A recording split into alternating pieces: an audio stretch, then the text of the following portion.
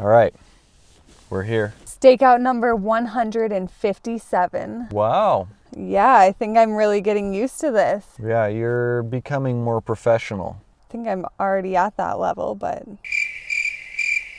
I'm just upset we didn't catch that last girl. Who would have known that she knew Kanye West, and as soon as he was in town, she just hopped on his private jet and left the country? She's in Kim's hands now. I guess so. I forgot my donuts for this stakeout.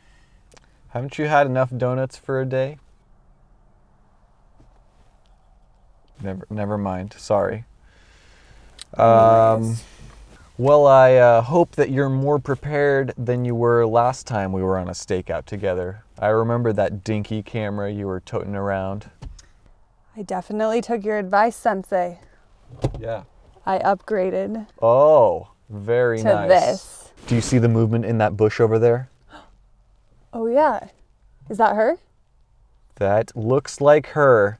I don't think your camera is up to the task though. I think it is. We're gonna have to bring out the big guns on this one. Again? Can it get any bigger? Yes, it can.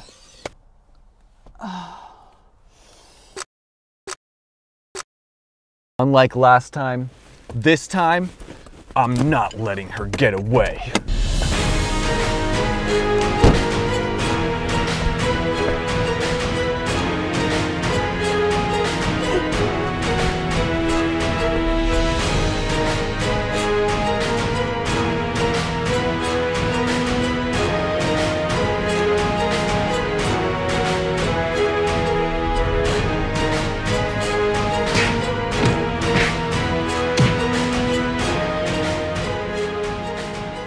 All right, that was, yeah.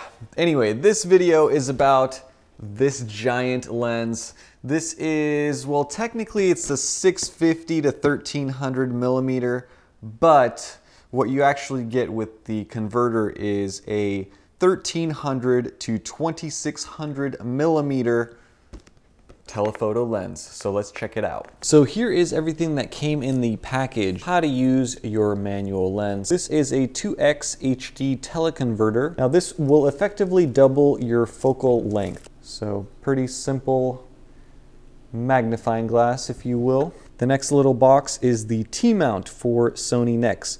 So what this lens is essentially it's a T-mount lens, and then they just sell it with whatever adapter that you need for your particular application. So pretty simple Opteka branding, T2 to NEX. So T2 on one side and E-mount on the other. And now for the fun part, the big box with the giant lens. So everything that you need comes in this handy carrying pouch.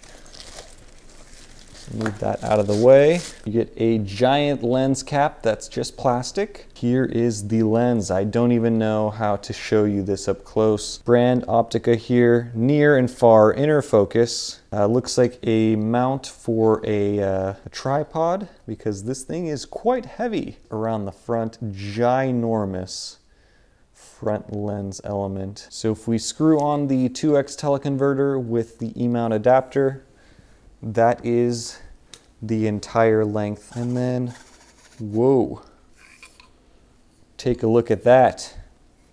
It gets even longer. So this is, I guess instead of a zoom ring, you essentially are just expanding and collapsing this whole thing. And then you can, I'm assuming, tighten it down. Yeah. So there's a lock. Very interesting lens. This thing is heavy. It looks like it's all metal construction. Feels like you can use it as a baseball bat if you wanted to. So here is what the lens looks like mounted on my a6000. As you can see, it is giant, it is very heavy, and it gets bigger. So yeah, definitely not something that you would take with you on a vacation, I don't think. Anyway, let's quickly look at a couple of sample photos I took using this lens.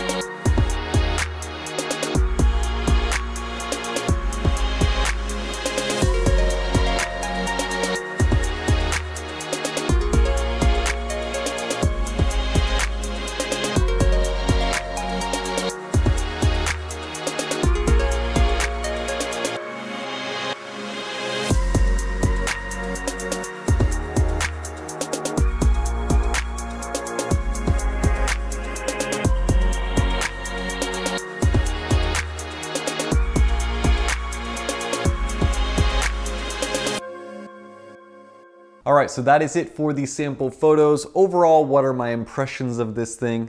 Well, it's an interesting lens. This is probably by far the largest lens that I've ever used, and it's also the most difficult lens that I've ever used. Now, the locking mechanism on this column here, where you unscrew it and then you can slide it up and down, isn't very secure. Even if you lock it down, it still tends to move a little bit, so not sure if it's just my copy of this lens or what it was, but that was not fun. The whole thing is very touchy, as you can imagine, even with optical stabilization on the A6500. This thing is way too zoomed in for the stabilization to work effectively. And any small motion on your tripod results in some blurry images. I found that my tripod was not substantial enough to support this lens, so the video was very wobbly and the photos were mostly pretty blurry. The focus ring certainly does not have enough range as I would like, especially given the fact that this thing is so telephoto. At 2600 millimeter, the focal plane is paper thin, and you really only have about 1/5 of a full 360 turn with the focus. So nailing focus is almost impossible zoomed in. On the wide end at 650 millimeter or 1300 millimeter, it's a little bit easier to use. I guess I should talk about image quality, which is subpar, below average, not that great. I found that it was pretty difficult, as I mentioned before, to focus, but even if you nailed quote unquote the focus, the image was nowhere near as sharp as I personally expected it to be. So that's unfortunate, but it is a cheap lens. So this is not a lens that you would take with you when you travel, although I suppose you could use it to travel to other countries from the comfort of your living room if you wanted to. I can see Russia from my house. All jokes aside, for the money it is impressive because of the build quality, so it's all metal, but there are a couple of things that are pretty finicky with this lens. This zoom is just really weird. You can see the markings. The f-stop goes from f8 to f16 depending on where your zoom is. There's no other aperture adjustment. And because you do have to be very stable when you are trying to use this lens, the fact that this end kind of wiggles a little bit doesn't make things easier. It is a very interesting lens though. If you guys are into lunar photography, definitely check this thing out if you're on a budget. I don't know that there are many other lenses that go out to 2600 millimeters anywhere near this price range. So as always, I'll post links to Amazon down below so that you guys can check them out. If you guys have any questions about this lens or any experience using it, let me know down in the comments below. As always, thank you guys for watching. Thanks for all of the likes, comments, and support, and I will see you in the next one. Bye-bye. This is so dumb. The only thing that was missing last time was your small camera. No. What? Don't worry, I had a small camera. Okay, redo that whole thing. Stakeout number 4,421. Did you ever get your heart back? Should we listen to Justin Bieber again? Yeah. Did you bring any donuts? Whoa. Did you bring any donuts? Whoa! What is this? This just turned into a rom-com. Do you see the move?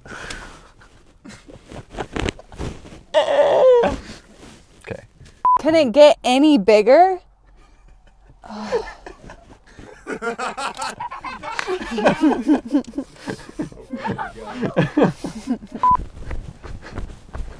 Cut!